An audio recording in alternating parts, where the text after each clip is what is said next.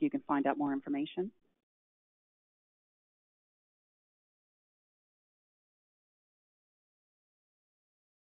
Questions about membership, you can talk to him. We have weekly study groups going on. Well, one right now that's at National Instruments in another building, and I believe the current one is on the Cloud Security Professionals study group. So if you have questions about that, you can reach out to Matt Pardo, who is our education coordinator. And our conference, LastCon 2018, is coming up, and in less than 30 days. And I was going to let Bankham talk a little bit more about that. Thanks. So who's been to LastCon already? Fantastic. Who's bought their tickets for this year? Not so fantastic. So we know this happens. Austin, everybody kind of signs up late. So please sign up. It helps us to plan. Another big thing that it helps us for is if you want a t-shirt in your size, like we have to put in that order in advance. So we can't do it the week before and expect to get all the right sizes. So if you could get your tickets for LastCon in the next week or so, that's when we're going to get everything in. So if you can ideally do that by next Monday, that'd be fantastic. And we also have training. Is it the next slide? So we have 4 awesome training classes for you this year at LastCon. They're all 2-day classes. And we've got Matt Tesoro, many of you know, has been running this AppSec automation class for a couple of years. Each year it's improved, added new content, new material to it. We've got a great new class on whiteboard hacking for DevOps engineers. And that's something that a lot of us are doing and taking on in our roles. Container security, serverless, and orchestration, again, incredibly relevant to all of the new technologies and stacks that we're developing with and that your customers and your partners and development teams are working with. And then attacking Windows PowerShell and Enterprise Active Directory, which earlier this year we had a PowerShell class, and that was totally sold out. So this is another opportunity, if you missed out on that course, to get some more attacking with PowerShell. So please sign up for any of those. Tickets are at the same place at lastcon.org, and you can sign up for the training and the conference all together. Thank you.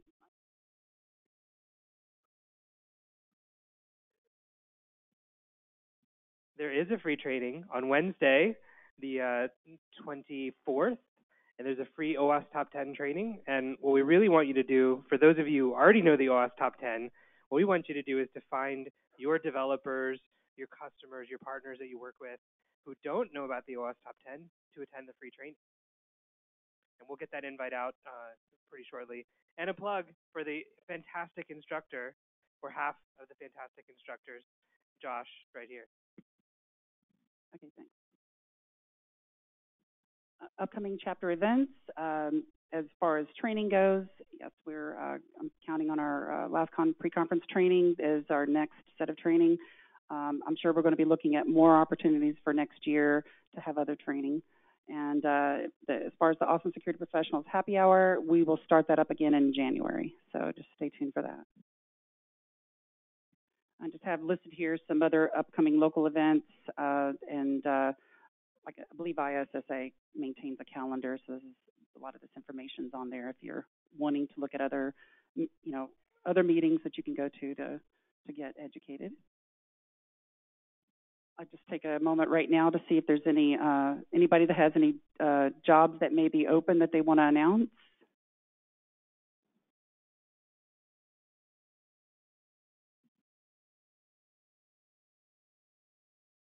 Denim Group has various openings for senior level, entry level people. Austin, San Antonio, just go to their site. Denim Group, spelled just like the stuff that jeans are made out of. Look it up and see if you see anything interesting, and go ahead and apply and say that you found out about it from OWASP. Thank you.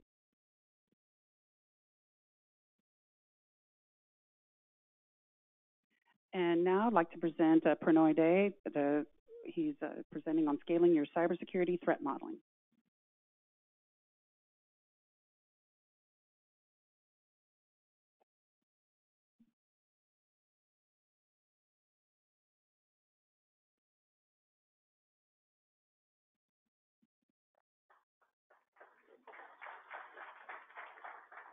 Hello, hello, hello, hello, hello.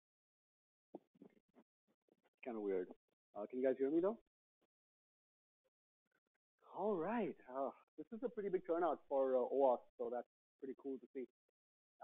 So a little bit about me before we get started. So I am actually a software developer, and I started my career out as a consultant, and then I moved into the VFX industry for a bit, where I wrote a software that did effects for movies, worked on Avengers 2, so that was pretty cool. And then I finally ended up moving into the security space, and I started off as a network security engineer, where I developed DDoS attacks, and we ran those attacks on clients, and then based on the vulnerabilities, made recommendations.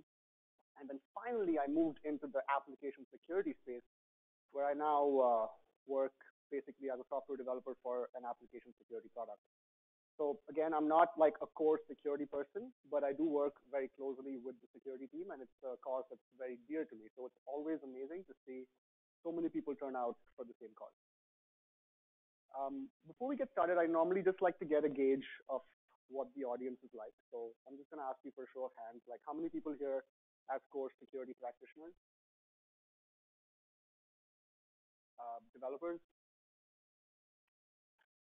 management, senior level. All right. Okay, so we got a pretty cool spread here. So the talk today essentially is about scaling your cybersecurity threat modeling, right? We at Security Compass, we've kind of recognized that this was something the industry was lacking, and we felt it was sort of a pain point a little while ago, and we started doing research along the same lines. And our main goal was we wanted to see how we can reduce the risk of an organization, right, as they continue to grow without slowing you down. So we want to reduce your overall risk without slowing you down as you're growing.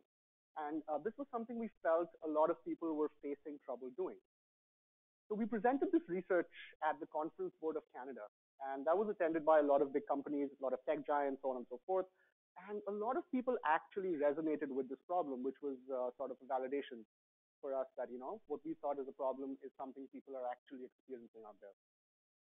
And some of those people actually came up to us after, some of these big companies, and they're actually working with us now in collaboration to further this research, right? And that's where this whole idea kind of started.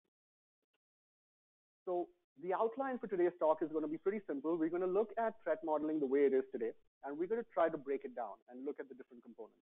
And we're going to identify the areas that actually stop you or slow you down when you try to scale the way it is done currently.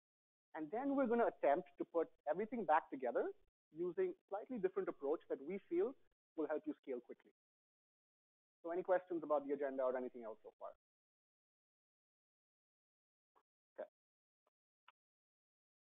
So the way the research started, what we did was we went out there to the who's who of the industry, about 26, 27 companies, I believe, and we went and we asked them, how easily are you able to perform these activities across your organization, right?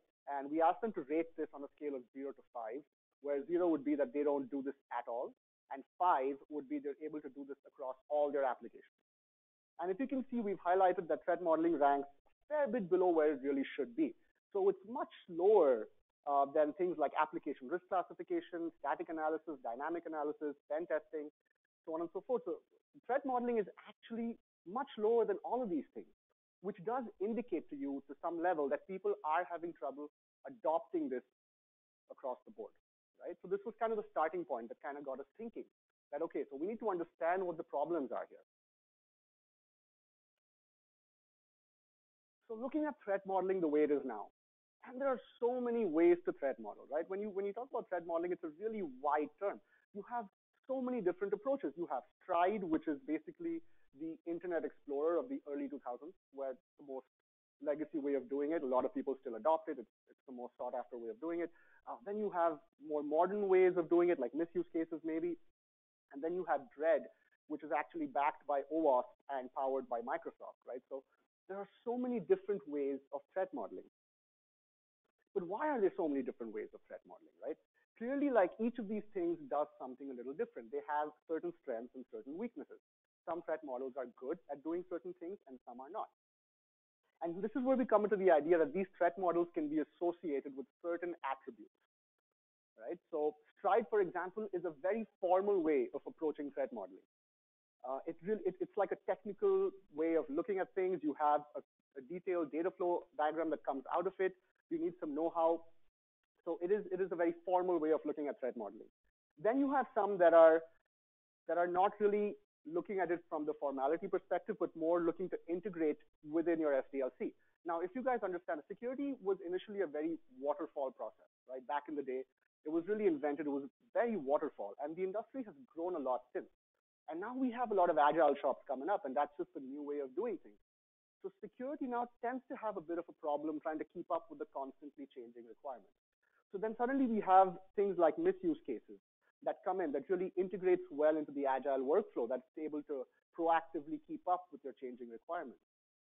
Some of these threat modeling approaches are a little theoretical.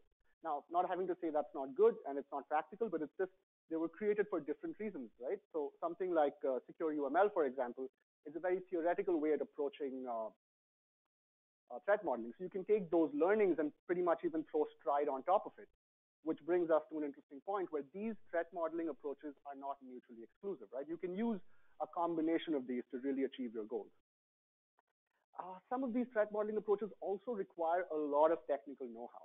You need people who really understand what they're doing when they come into the picture, right?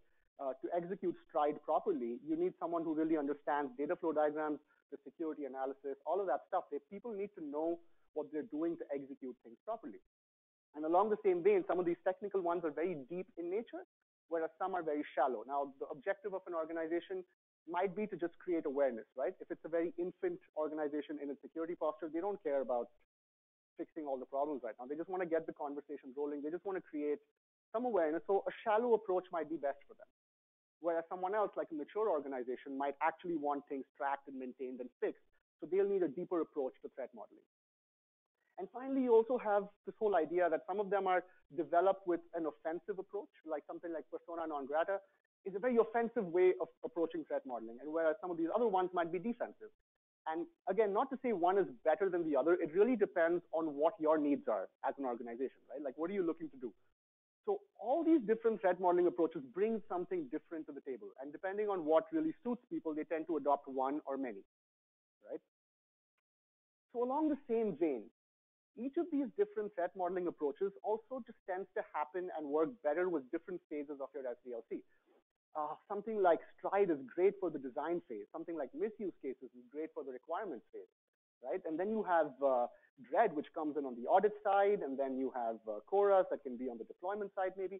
So you have all these different types of threat models that really apply to different stages of your SDLC, right? So what I've done out here is I've actually expanded stride and dread out on two sides. And so stride is basically spoofing, tampering, repudiation, information disclosure, denial of service, elevation of privilege. And on the right, we have dread, which is damage, reproducibility, exploitability, affected users, and discoverability. Now, straight off the bat, can you guys like identify a difference in theme for both these approaches? Anyone? What do we have? There you go. Like, what's your name, sir? Chris. Okay, so Chris is pretty much the nail on the head. So stride really approaches threat modeling from an attack vector perspective, right? It's looking to see what the different attack vectors are and start modeling based on that as a starting point. Dread, on the other hand, is really focused more on a bottom line level, like something that adds business value, something that a different team can resonate with, right? So they're looking at things like damage, reproducibility, exploitability, things that will give you an understanding of where your application lies on a business level almost. So the point I'm trying to get to here is these different threat modeling approaches have all been created with different motivations in mind, right? So the goals that they tend to achieve are very different. Now, some of these threat modeling approaches are focused on security assessment. Some literally just want to generate requirements. Some are totally looking on the compliance and risk side. Some want to align things with the business needs, and so on and so forth. So we can go on and on about the different types of motivation and goals that threat modeling approaches are built on. And because these motivations are different, the artifacts or the output that is generated from these threat models are also different. So stride is a formal technical way of threat modeling, which is focused on attack vectors, and the output here would be a data flow diagram, right? Something like misuse cases is going to probably be in user stories. Something like Coras is based on UML, but it's a little graphical, right? And then you have UML and secure UML that are basically UML diagrams. So all these different threat modeling approaches are contained in different artifacts. And if you remember, I did mention that these approaches are not mutually exclusive. So it's very possible and very likely that you guys are using more than one approach within your organization. So now with all these different types of artifacts, what are these problems that we're running into? We have these problems of data translation now. We have one team that's producing data flow diagrams on one side on the requirements end, and we have UML diagrams all the way on the other end. And now we have all these problems of being able to translate this information in a way where it's not being misrepresented, in a way where it's comprehensive, and in a way it is correct, right?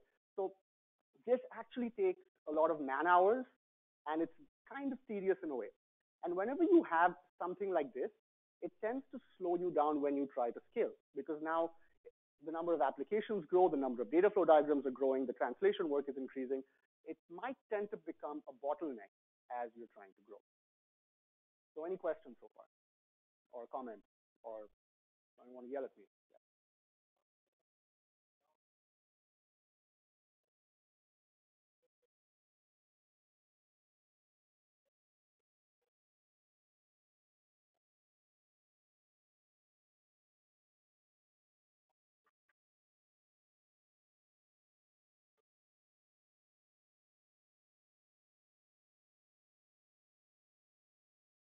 So if I understood the question correctly, you're asking what is the right approach to decide which threat modeling thing to use? So that's a great question, and it really depends on what your business needs, right? Now, for example, like Microsoft, for many years, they didn't use Dread. They were focused more on attack vector types of threat modeling. And eventually what tended to happen was they were finding it very hard to convey the technical side of things and sell that to the higher ups. And so they changed their philosophy completely. And now they developed Dread by themselves because that helps them make a business case every time they need more funding on the security side. They're directly able to tie that with their business, right?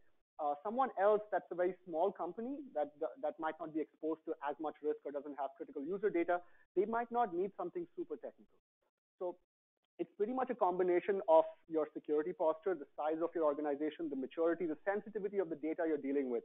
You have to take into account a lot of these different things and then pretty much decide as an organization what approach you need to go for. At least that's the way it's being done right now, right? Any other questions, comments? Yeah.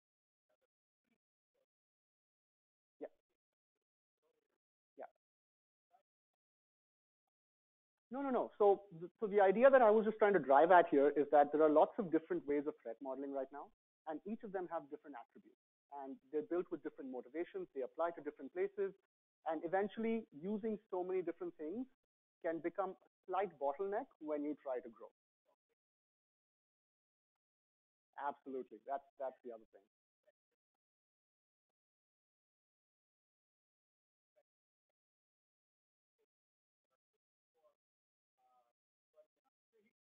Yeah.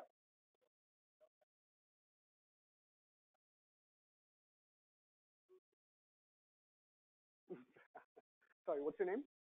No, so I'm just going to reiterate what you said in case like people didn't hear it. So what he's basically saying, what Bill is saying is with so many different approaches in place, it not only slows you down, it makes it very difficult to convey all this information to another department that is not as technical, right?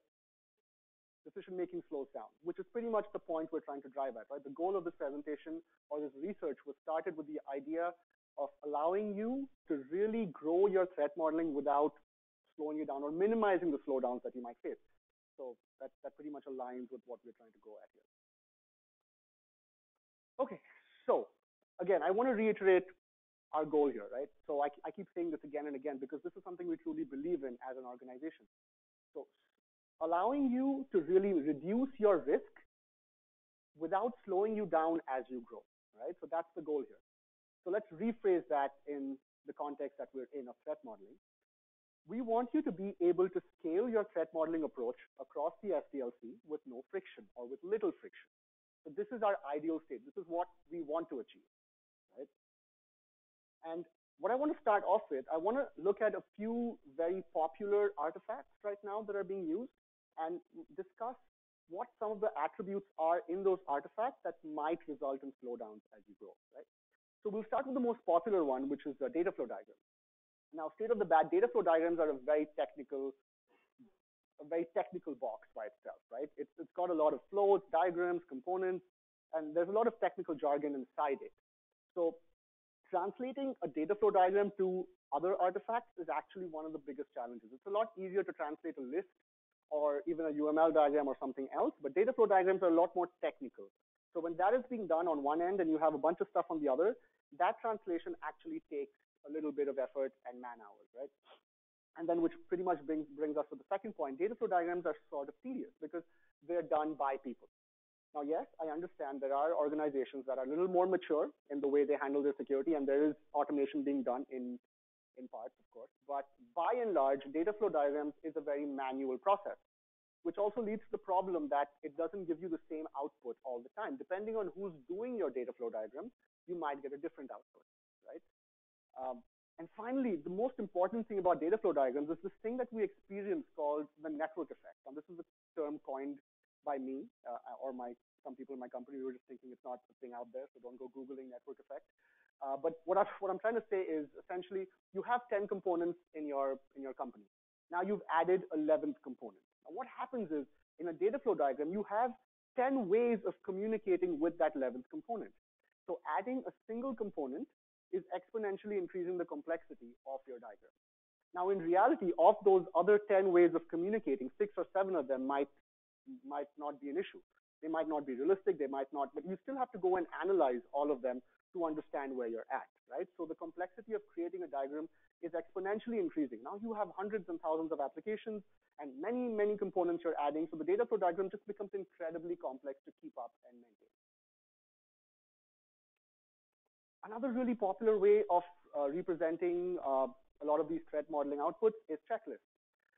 And checklists are great. Honestly, like I'm a big fan of checklists. My grocery lists are always checklists, never a data flow diagram. But the problem is with checklists, what you run into is exception policies, right? Now imagine like you have a list of things that your application is vulnerable to. And now suddenly you go like, okay, this is working for most of these cases except case X, Y, and Z, right? So other than this, it mostly works. But we also run into this other problem where we say, okay, so this is the posture right now in version 4.15. I think in 4.16, these exceptions don't apply. And I don't really remember what happened in 4.14 because I think there was an update there or something like that. And now you're running into all these different problems trying to maintain your versions and your exceptions. And as your application grows, this is just getting more complex and more complex and more complex, thus slowing you down when you try to grow. And finally, we spoke a little bit about misuse cases as well before. So the problem with misuse cases, and this is something that is not really just misuse cases, but it pretty much is the main attribute of misuse cases, is it's not systemic. It's not a holistic view on the threat, right? Now you might have, when you have a misuse case, right, and you have this vulnerability, that vulnerability might be critical for that component. But are we understanding if that component is critical for your organization, right? Do we have this overview on top of it to really help us prioritize and understand what the realistic impact of that vulnerability is, right? So with misuse cases, you have this exaggeration of importance that happens with the vulnerability. And now imagine your application has grown a lot and you have tens and thousands of misuse cases. You don't really know which ones are as important because you don't have an overarching view on top of it, right? So any questions so far? Comments?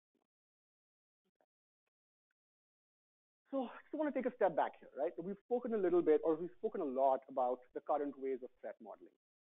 And just like to look at what threat modeling is defined as right now, it's defined as prioritizing and identifying your potential threats and vulnerabilities. That's what threat model is right now. So to this definition, we at Security Compass actually feel that the threat modeling definition by itself is lacking slightly in one area, which is it fails to provide the system-wide overview that we spoke a little bit about, right? Now, having a system-wide overview has a lot of benefits. It really helps you prioritize which areas you want to dive into more detail, and helps you maybe even like if you're using misuse cases that you had with security blanket on top, you could speed things up by eliminating large sections that are not important to you. So we wanted to expand, and we're hoping this idea of expanding the definition of threat modeling really picks up. So what are these new additions we want to make? Firstly, we want to make this addition of threat modeling really giving importance to a system-wide overview, right? Number one. Number two, more importantly, what we also want to do is we feel the way threat modeling is, if we start associating a little more useful business value information with it, like risk, compliance, auditing information, along with those attack vectors, you are suddenly now bringing a lot more people under the blanket of security threat modeling, right? Now, your business side, your tech side, your DevOps side, your security side, everyone is directly becoming a stakeholder inside threat modeling, making it a much stronger force. So that's the vision here that we're hoping that people will start adopting and picking up and really start using threat modeling for more than what it is right now, right? So going back to the problem we're speaking about, right? We want to come up with this approach that really allows you to scale without slowing you down. So what do we want? We want something. We want a process that will minimize your network effect, right? That is consistently reproducible. So the number of times you run the process, it's going to give you the same output. It's dependable. You know what it's going to give you. So you want something like that. We want a way to deal with these exception policies that can become a nightmare when your application grows, right? We want something that is up to date, so has the latest coverage of all the threats. We want a systemic view of our threat model, something that looks across the organization and tells you where your vulnerabilities are with prioritizing, right? And we want something that's realistic. We don't want a 5-year-old making a Santa's wish list for a private jet, right? Obviously, like that's not going to happen. We want something that's realistically achievable right now or in the near future. And finally, we want to be able to deal with this whole artifact disparity problem, this translation thing that tends to slow you down. We want to be able to better handle that. So now we know what we want. How do we get there? To break it down and keep it really simple, what we need to do is we need to create a scalable process that works across many systems and uses a common artifact. Now take this uses a common artifact with a pinch of salt. You could use a common artifact, or you could design a super intelligent way of translating different artifacts. The implementation is up to you, but this is basically what you want to get at, right? So where do we begin? Every time we speak of scaling your threat modeling or scaling anything, we have to take automation seriously, right? Automation has to play a part. So we have to think along the lines of automation to even begin thinking how we're going to scale efficiently. Number two, we want to really think about system abstraction. Now, what do I mean by system abstraction? This is pretty much a play on words here, but it's the same idea where you're able to associate vulnerabilities first at a system level and then nest below to specific implementations and their vulnerabilities. So by doing that, you pretty much get a hierarchy of what's going on, right? And finally, you want to be able to data share. You should be able to share data across different parts of your organization in the most efficient way without people having to constantly intervene and slow you down and so on and so forth. So this is where we need to start. So let's talk a little bit about how we would achieve these different things, or what's going on with these things right now. So we'll start with data sharing, right? Now, data sharing is critical for security to succeed in any organization. And it's pretty much being done right now. Now, this diagram might look a little complicated and convoluted, but basic idea here is you have things like weaknesses, you have standards, and you have compliance regulations. Now, from an organization's perspective, if they are to just care about how compliant you are, they would just care about how compliant you are with all the regulations. So how do we get compliant with the regulation? You're compliant with the regulation if you've addressed all the standards underneath it, right? Now, how do you address a standard? Oh, you address a standard if you've mitigated all the weaknesses associated with it, right? So these different models altogether need to communicate somehow to work on an organization's level. And this is kind of happening right now, right? Obviously, people do know, there are people who know if they're compliant or not. So this is not some new thing we're proposing, right? But the point I'm trying to get at is if we actually focus a little bit on how we are data sharing, that effort to smoothen out this process is well worth the benefits you get later on. So putting a bit of process in how you're sharing data, identifying the areas where you experience friction and addressing those really makes it worthwhile eventually, right? It saves a lot of time in the long run. System abstraction, right? And we spoke about this again a little bit. We touched on a few areas. The idea here is you have these different components, right? You have these different components in your organization. You might have a payment module, you might have a user data module, a web services module, a CRM module, things like that. So ideally what you want is you want your threat modeling to first just take a pass at the components on a system level, right? And then associate vulnerabilities on that level. You then, as an organization, will identify which of these components are most critical to you. You really care about the payment and user data, for example, more than anything else.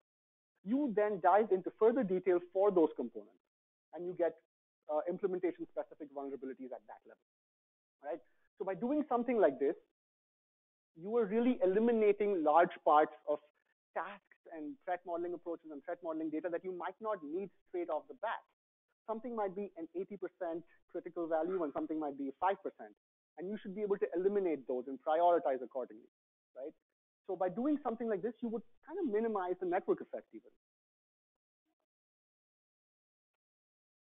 So what is this big approach we're driving towards, right? Like we've spoken about so many things that we want, how we begin, where we start. So what is this final solution that we feel that will help you scale? So think about this. Think about a mapping that you have that maps all your systems to its vulnerabilities on a nested level, right? So the outer level would map systems to their vulnerabilities, and then you would nest inside those with implementation-specific vulnerabilities. So for example, the outer level would map CRM to a list of associated vulnerabilities on that, and then underneath you would have Salesforce-specific vulnerabilities or something else. So you have this mapping, right? You take this mapping and you throw it on top of your system architecture, and you straight away get a prioritized list of all the vulnerabilities that you are exposed to. You then look at those vulnerabilities, and you can very easily eliminate the areas that you don't need because you have a system-wide overview, and then you can start creating all the dev tasks of areas that are of most interest to you, right? So by doing something like this, what are we gaining? Like I said, by having the system-wide overview or this Hawkeye view, you are minimizing the network effect, right? And because this mapping is being thrown out of the system and the mapping is being maintained and it's the same, you would always get the same result. How many other times you take the mapping and throw it on top of your system, unless the mapping is changed or the system is changed, you will get the same output. So it's consistent, right? The exception policies would also get handled in the same way because your mapping becomes a single source of truth, right? So everything would be translated through that. And now with the point of latest coverage, what's becoming is the team, your security team now, the only job it has is to keep this mapping up to date. It doesn't have to run around doing translations, verifying someone else's work, eliminating false positives. It doesn't have to do any of that. It just has to focus all its efforts on keeping this mapping up to date. And this is very realistically achievable, right? Because we're not proposing anything new. People already know all this information. We're just saying present it in a slightly different way that gives you all these additional benefits. So just make a JSON mapping, and you get so many different benefits of doing it and looking at threat modeling from this perspective, right? And the part with artifact disparity, now this one's always very tricky, right? By and large, if you're using just this model, you do address the artifact disparity problem because now you're using a single artifact. But like I said, threat modeling approaches are never mutually exclusive, right? People still do other things along with this, and then you would run into that problem still. So it's an evolving problem. So this tends to address it to a large extent, but again, you got to keep evolving and keep developing, and new approaches might come on, and so on and so forth. So any questions so far? Yeah.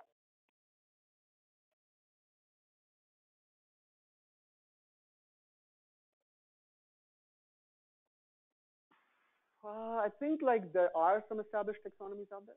If you look at OAuth, I think they have an open source thing as well that does list a bunch of different classifications of systems and their vulnerabilities. I believe there are a few companies out there that have a few products as well that does this, some open source, some not. So yeah, it does exist, I guess, to answer your question. Sorry, I didn't raise it. Yeah.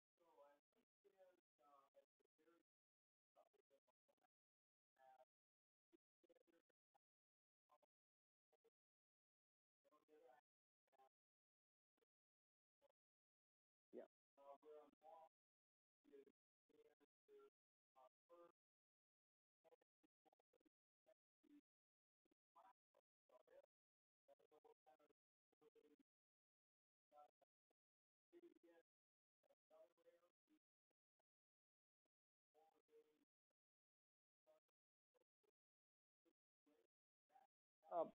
Okay, so the question here is just asking about the details of how the mapping would look in reference to systems and implementation specific things.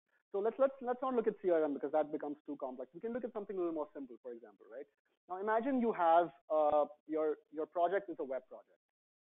Now straight off the bat, your web projects are associated with certain vulnerabilities, right? So you start looking at those vulnerabilities on a web level, right? So you start off, and the mapping would first, the outer level of the mapping would associate web with its vulnerabilities. And then inside, you would have specific vulnerabilities if you're using Django or Rails or Node or something else. And you would associate vulnerabilities with each of those on an implementation level, nested below, inside the web, let's say like a web JSON string. Does that make sense? Kind of? Yeah.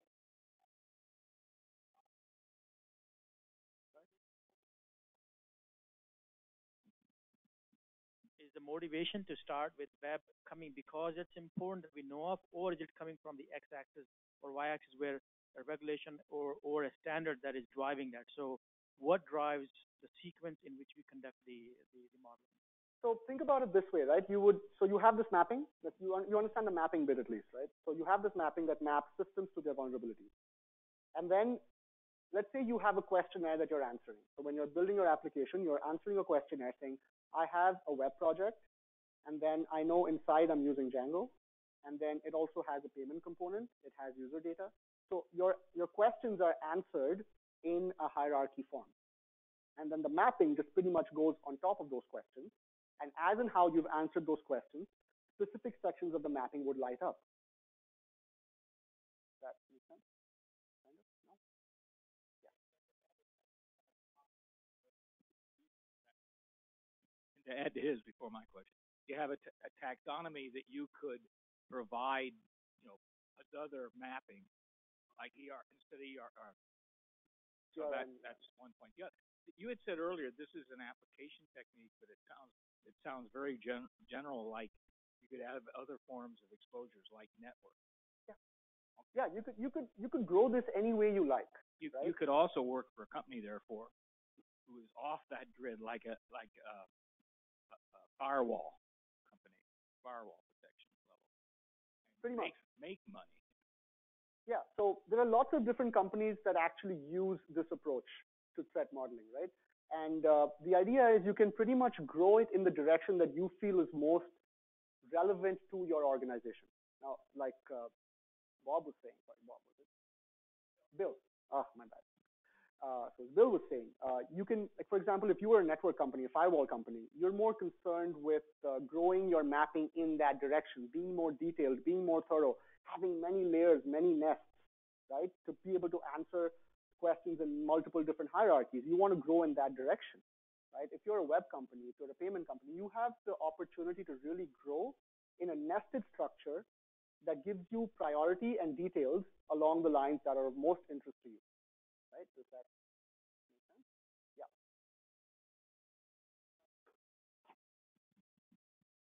So I guess my question is like, when this seems like it would only be applied to existing systems and not part of some kind of a development process where requirements would be mapped to it as well? I mean, it would, right? Because if you think about it, like I said, you are answering, like, for example, let's go back to the web example, right? So now you're starting off with web and its associated vulnerabilities. Then you're saying, I'm going to use Django, right? So then you're throwing Django in and you're getting vulnerabilities associated with Django. You can go a level below as well, saying inside Django, I am using these components, right? I'm using this authentication module. I'm using LDAP. I'm using SAML. I'm using whatever, right? Like you can start throwing in questions at different levels and then associating vulnerabilities at those levels. But the idea is to look at this approach of associating vulnerabilities in a hierarchical manner, right? So you know where the vulnerability stands on a system level. It's not just an independent vulnerability out there, right? You know where it stands in the context of your organization, in the context of the threat model.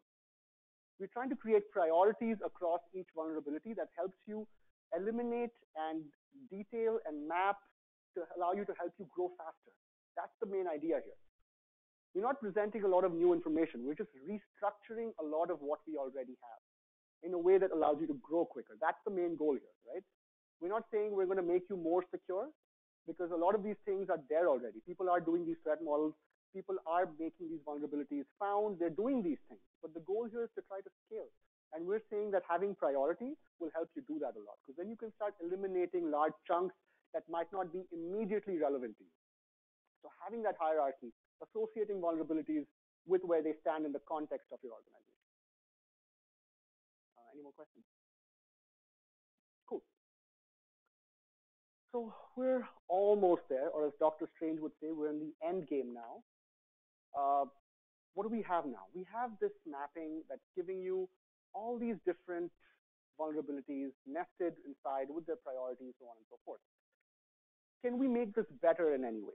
Now, I spoke about this a little bit earlier, how we want to expand the definition of threat modeling, right? So we've tackled most of these technical issues. The last bit that we feel that you can really add on here to give you the full effect is start associating business value with these threat modeling vulnerabilities. So you take this mapping and you have this hierarchy. Let's start throwing some more metadata in there. Let's start associating risk. Let's start associating compliance, right? Let's start putting these things inside our threat modeling. And finally now, you take this mapping, throw it on top of the system. You have a prioritized list of things you have to do. And in addition to that, you also have your risk. You also know how compliant you are, right? You know the resiliency that you are at an organization level. You also know the dev tasks that you have to perform to fix these things. So you're getting the whole shebang here, right? And by doing this, like I said, first of all, you're increasing the number of stakeholders inside threat modeling. More people are invested in it, right? More people care now because they're getting something out of it that is of value to them. The business side will care about how compliant you are. They care about what the risk is. The tech side cares about what the tasks are. And everyone is getting everything. Now, if we remember, like all the way at the beginning, I spoke about these different threat modeling approaches built with different motivations. And stride was something that was approaching it from an attack vector perspective, and dread was something that's approaching it from the risk management perspective. By doing something like this, you get both, right? So that is the idea that we're driving toward. We want to expand threat modeling to include as many stakeholders as possible to make it a stronger force. Any questions? Yeah, I was just wondering, is how much effort and time does this take, and on a weekly or monthly, or does it just depend on how fast things are changing, or how much time should you devote to this? Like, if it's a small, typically, security professionals are way, outnumbered by the development people, and they can go and throw up all these systems really quick. So it seems like this would take quite a lot of time. Can you give a perspective on how to manage that? Yeah, so there are different, like, you don't have to start all by yourself. Like, security is a very growing industry, and there are a lot of practitioners and consultants, and a lot of people out there. Like, I don't know if you guys have heard of this concept of DevSecOps, right? It totally works on collaborating between different components together. This kind of aligns with those principles. We're really talking about bringing different teams under the same umbrella so that they're able to communicate more effectively. So that is the same principle that's driving our definition of threat modeling, right? So there are people out there that can give you starting points. You can even start with, like, OAuth has an open source system that kind of does something very similar to what we're talking about, right? So that could be your starting point. Initially, you take something like that. It's open source, it's free. You understand where your organization stands in that perspective. If you're a more mature organization and you're looking for something deeper, there are other solutions out there for you, right? So there are lots of different things. I'm happy to talk with you offline after, and we can dive into more detail. But the idea is you don't have to start from scratch here. There are people out there that have done a lot of work with these philosophies, and you can leverage that, right? You can leverage that knowledge to get where you want to get. Security is a constantly evolving process. You cannot start running before you learn how to crawl. So it is a process where you have to evolve as an organization. You start small, understand your requirements, understand your needs. As you're growing, then you can start maturing to better solutions, to more robust solutions. Any more questions? Yeah. Yeah.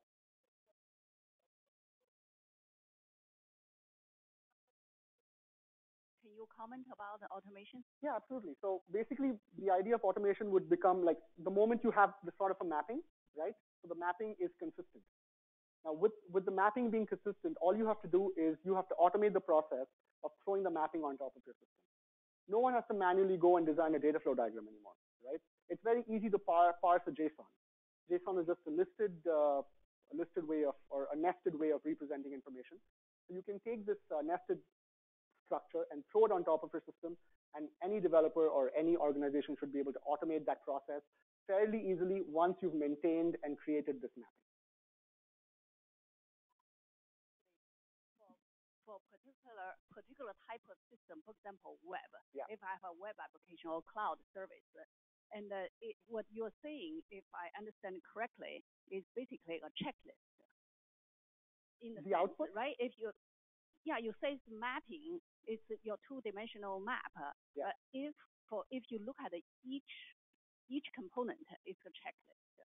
Let's say you have a JSON file which listed all these potential vulnerabilities. Yeah. Your goal, if I understand it correctly, yeah. your goal is to check if my system vulnerable to number 1, number 2, number 3, and then you answer yes or no, right? Yeah, and then you would have question. The question is, can you have a tool to automatically saying yes or no, right? And the system, it will have to be a very intelligent tool, right? Because your system can be as complex as you can build. Yeah, and that's typically a great the question. system will become more and more complex.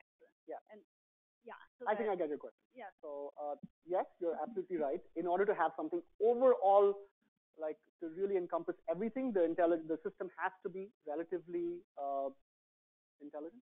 But you don't have to start off there, right? You can start off by having partial automation where you're answering questions manually. So the work now becomes you look and you're answering the question saying, yes, I have a web.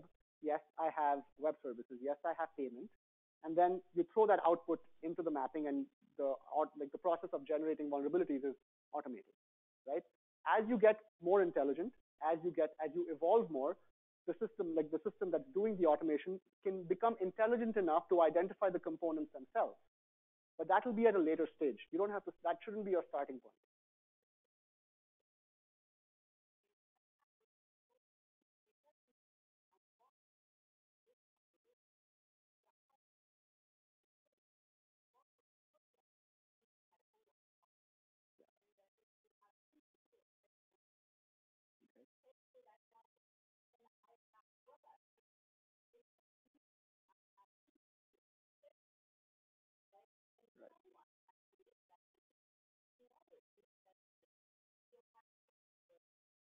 Yeah.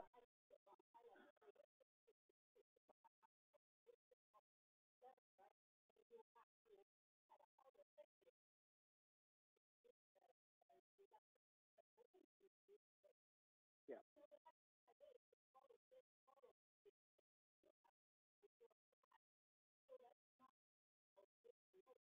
No, it's not. So you're now looking, so the simple yes and no stuff will be on a system level outside, right? Now, if you determine for you, yeah.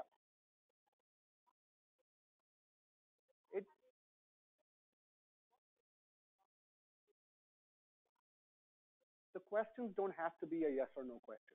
That's the trick though, right? Everything is not a yes. You could have multiple choice questions. You could have many different types of questions.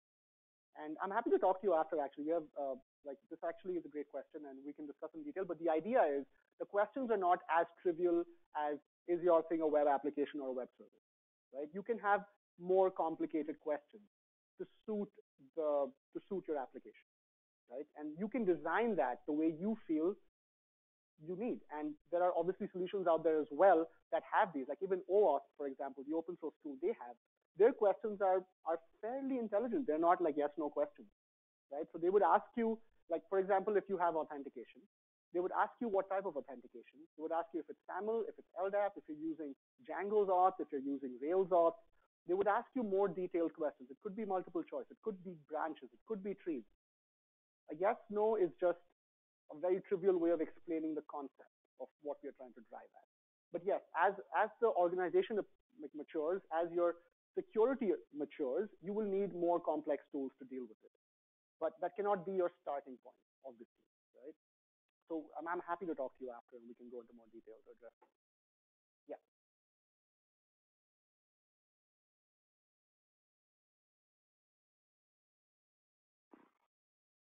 Yeah, hello. So the question that I have, I know you have created this map.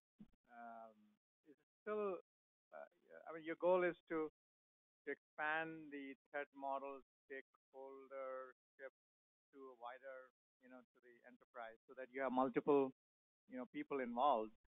But even if you took at it, I mean, this is kind of a big, task. Say, if I just take NIST as one of the frameworks on your one side, I mean, there are 400 controls, 300 to 400 controls. When you add GDPR and maybe some other ones that the enterprise is interested in, and you are actually throwing all that stuff to so many people, I mean, to evaluate, to figure out, if it applies in this mapping. I mean, that's a humongous task. I mean, I don't know what practical experience you have in trying to implement this, philosophy. So it is a tremendous task if you're starting from scratch. But like I said, you don't have to start from scratch. There are people out there that are doing this work. You can leverage that information. You're not building this from the beginning all by yourself, sitting in a boardroom overnight. You're not doing this alone. There are people out there that have been using this approach, right? This is being tried and tested in huge organizations, the largest of banks, biggest of tech companies. People are adopting this model. And there are open source solutions for you to get started off if you don't know if it's going to work for you. There are paid solutions that are a lot more comprehensive, right? So, yeah.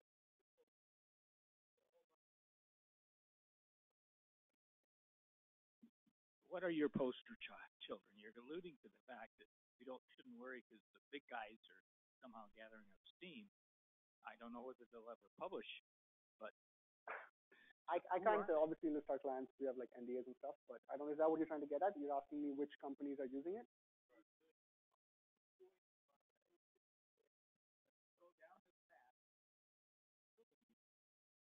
Like, I can't really speak about the security posture of my clients in any way, but I mean, there are lots of organizations that are doing it right. The banks, I think, are out there that are really taking security in the most proactive manner right now. That I don't know. I have to verify with my team, but I'm happy to get back to you on that. DevSecOps, that's your buzzword. DevSecOps.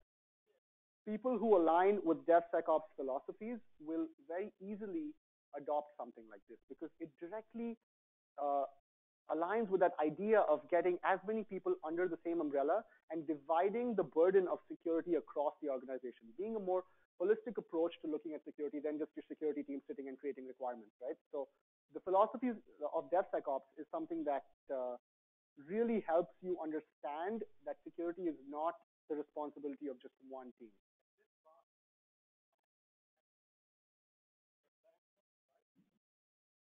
Didn't we have the DevOps, SecOps thing last month? Was that? Thank you. My memories. Yeah, maybe these two together so that people. Altas is my director of research. Yeah.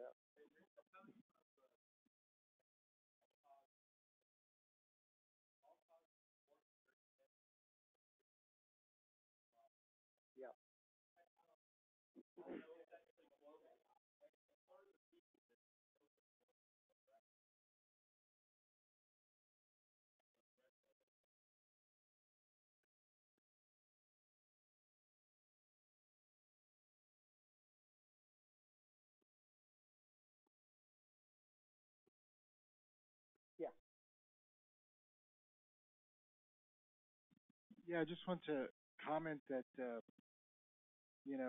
my company, I'm in the process of taking them into a DevSecOps, mode of operation. And there are a lot of challenges in doing that, right? Making people work together and there's different mindsets too, as far as the developers, they want to fail fast and they want to fail all the time. And I don't want to fail ever, right? But I feel like, it is a lot of work. I would say that it is. It's probably quite a bit of work, but and I feel like there's almost a little bit of, apprehension of doing more work because we're all passed out, right? Yeah. But at the same time, I feel like, it's our job to discover these vulnerabilities, right? So if we're not, diving deeper and ever deeper in an ongoing and it's just work, you just gotta, this is the job.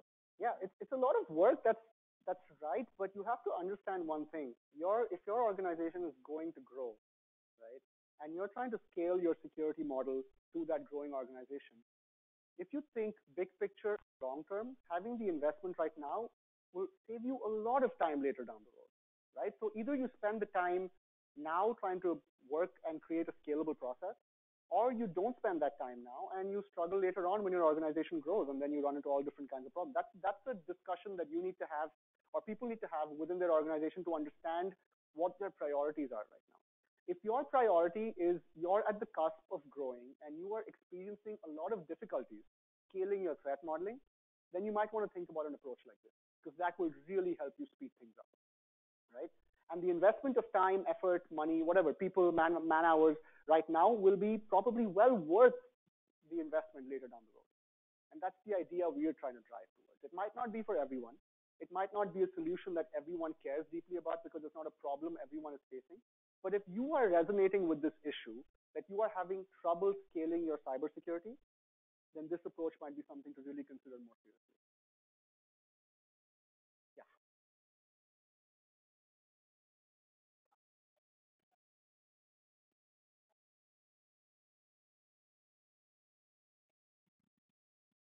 I think one good thing about he's trying to say is instead of each um, each party doing their own, I don't know if this is what you're trying to say. If each party do is their own threat modeling, you have a collective view.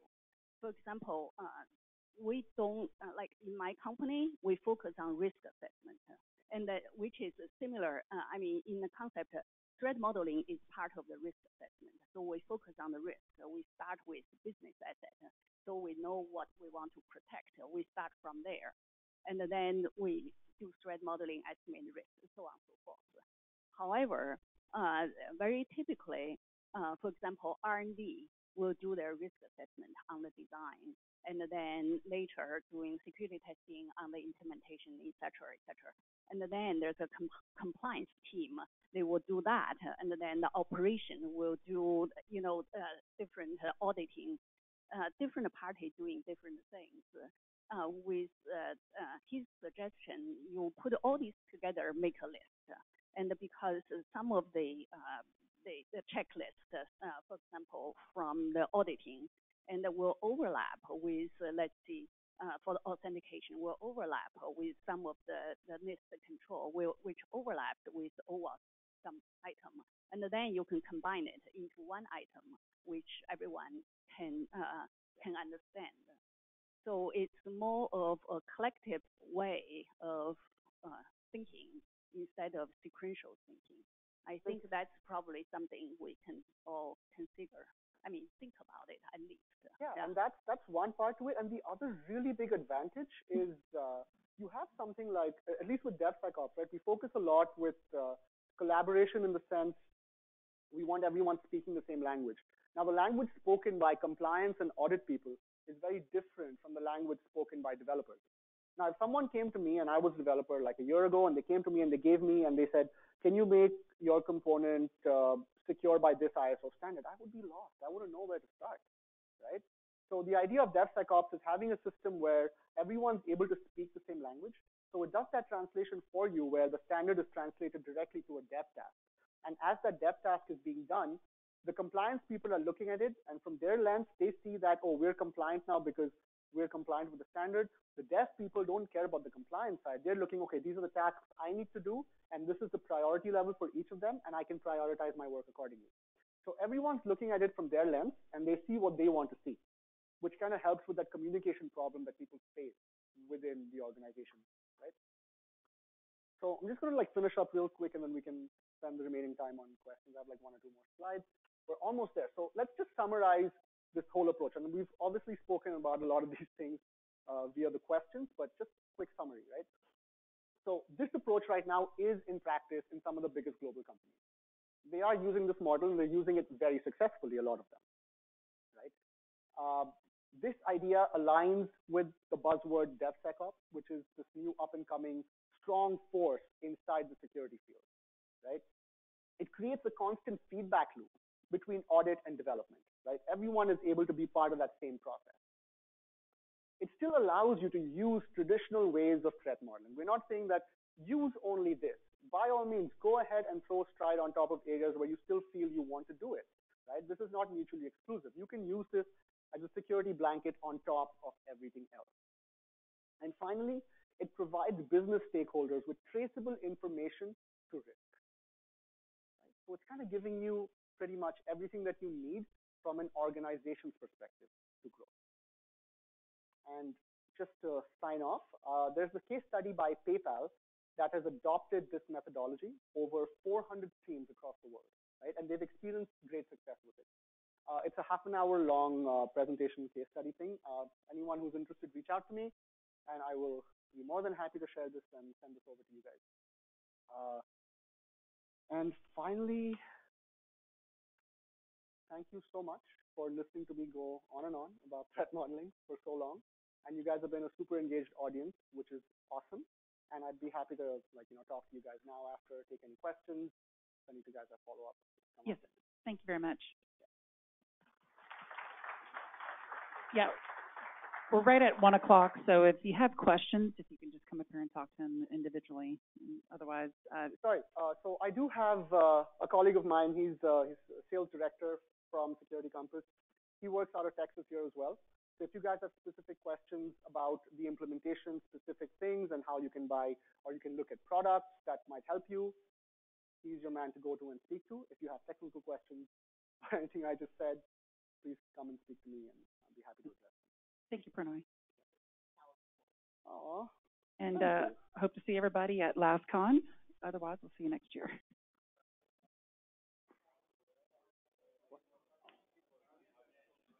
Sorry? Yeah. Can we just leave the PayPal slide on, this one before, in case people just want to, one more? Yeah. Thank you so much. Do you, I don't think let me